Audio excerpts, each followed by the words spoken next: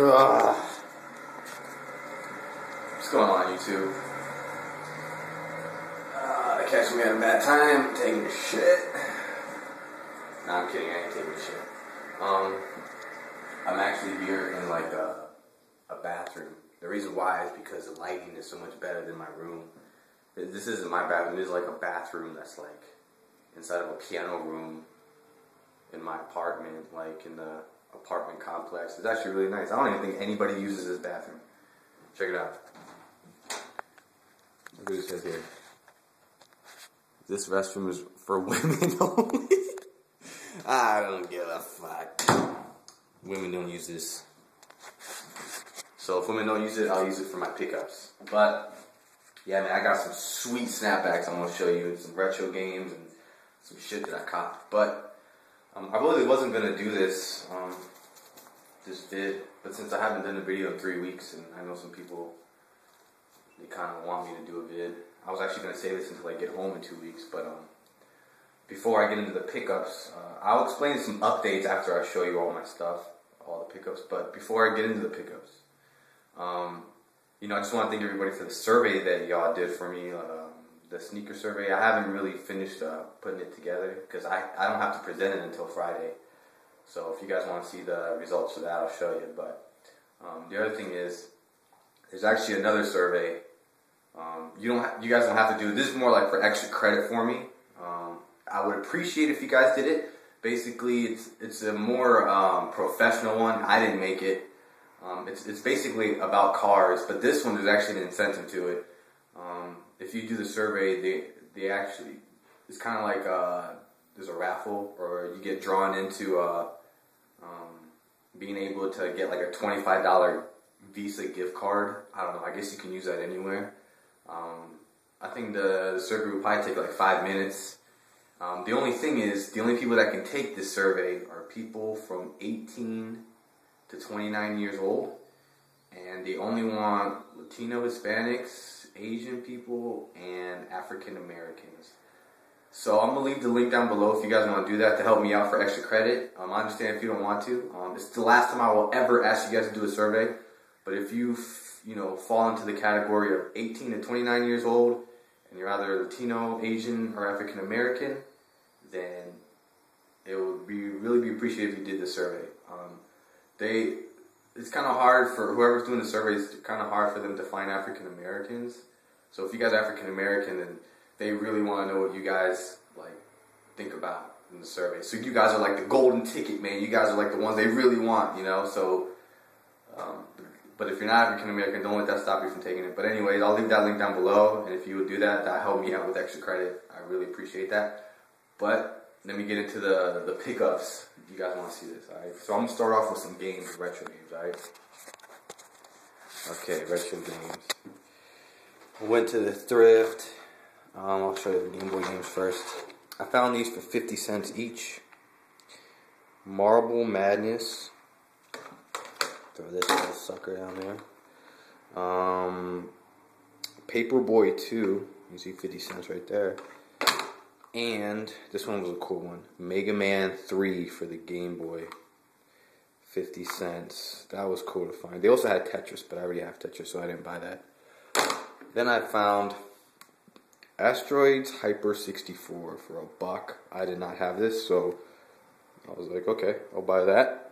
Add it to the collection. And then I bought Banjo-Kazooie for $1. I already own Banjo-Kazooie, but I pretty much bought this for trading purposes, if anybody wants to trade.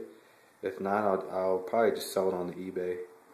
So yeah, I'll pretty much trade anything for this dude because I already own this. I really don't want this. I figured if I found it for $1, maybe somebody out there on YouTube would want it. So let me know what you guys have for trade, and I'll see what's up. And then I went to another thrift, and I found 2 NES games. First one is 1943. It says $2, but when I went to the register, she rung it up as $1, so I got these 2 games for $1 each. So I already own 1942, and you know, it's a Capcom title. I love Capcom. It's a shmup. It's a pretty good one too. Next one, Alpha Mission. It's another shmup. Pretty good one too. SNK, man. SNK is a shit. So Yeah. Alright, and then I found one Dreamcast game, which I was actually psyched to find, dude. It was Who Wants to Beat Up a Millionaire? I got this one for $1. Rarely ever find Dreamcast games, so yeah, cop that. That was a really cool find because I do not own this one, so add to my Dreamcast collection. I haven't bought any Dreamcast games in a long time.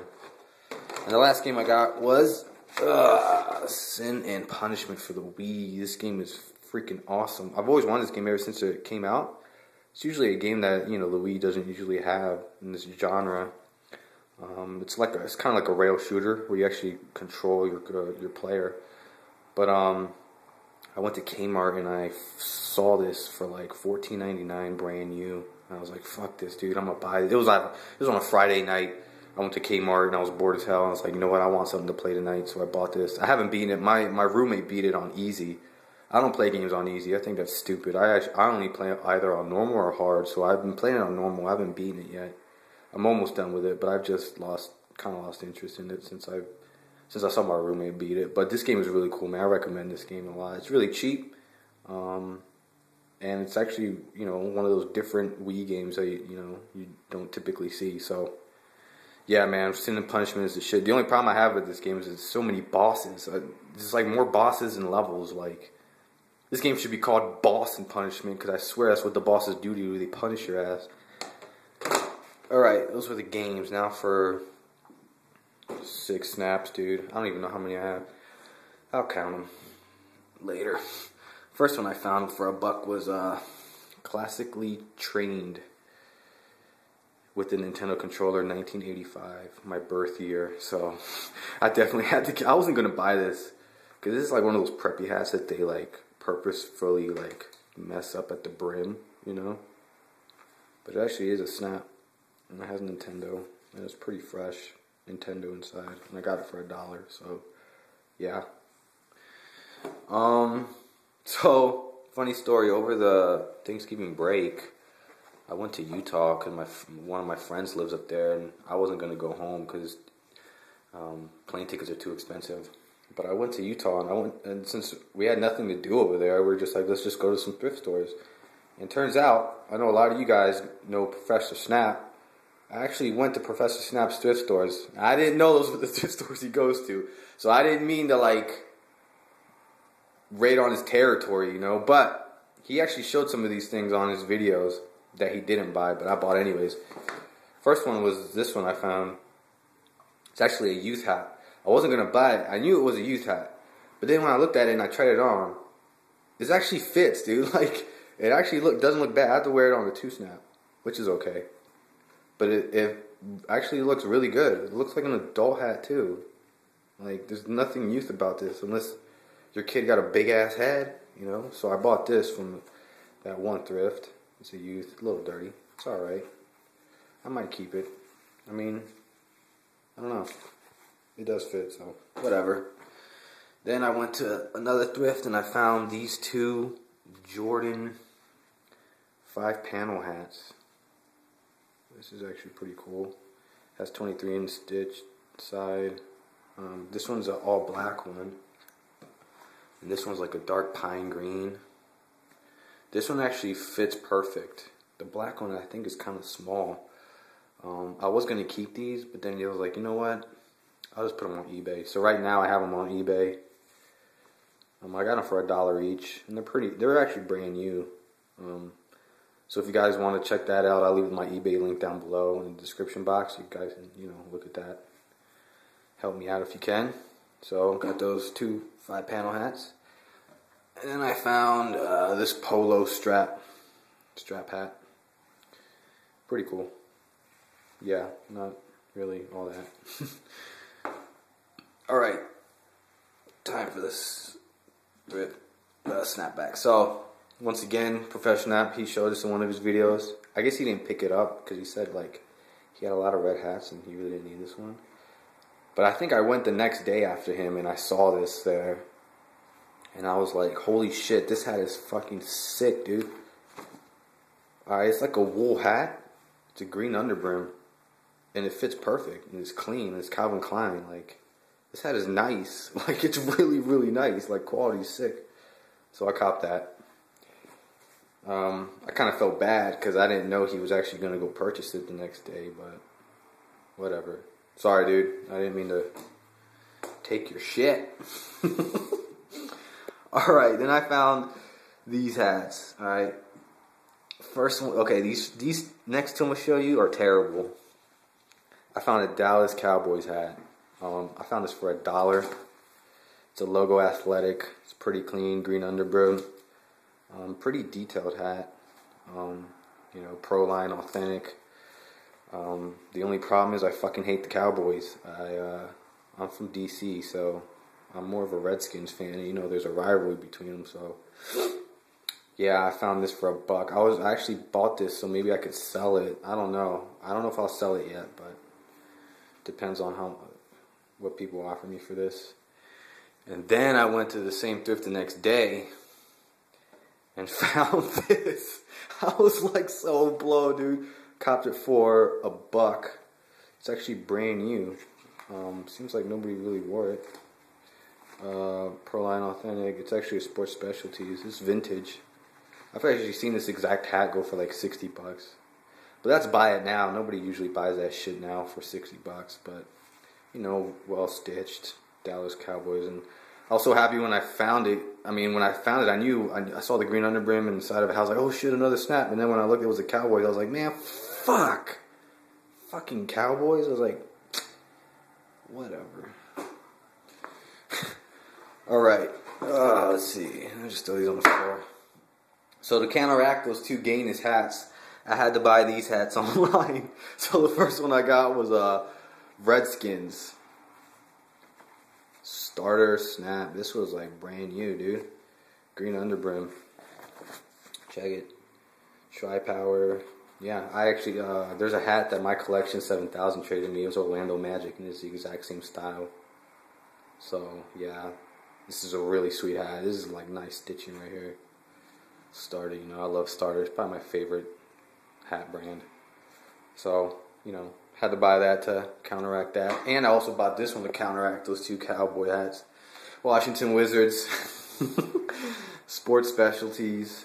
Green underbrim. This one was a little bit used. I got this for $6. It's a little expensive. Well, not really if you go online. But I did not own a Wizards hat, so Wizards is my team. Even though they're dookie, they're trash, dude. The team is garbage, but whatever. Copped it. Alright.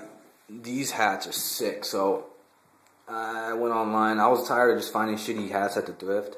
Shitty teams, actually, so I bought teams that I liked online. So I got Los Angeles Kings. I don't think this one's vintage. Like the tag says vintage hockey, but this is probably reproduction. Which I don't mind, but it still looks vintage and it fits perfect, so I copped that one. And then I copped the white and red Chicago Bulls. This one's Adidas. I own an Adidas Chicago Bulls hat, but it's white with a black brim. So I already know how they fit. They fit perfect, which I don't mind. I don't mind if they're not vintage as long as they fit good and they look good. Yeah, so the only Chicago Bulls hat I really want now is just the one with like red and the black brim. Because I already own a black with a red and a white with a black brim, so the white and red one was a must. Had to cop this one. Then I found this one for real cheap.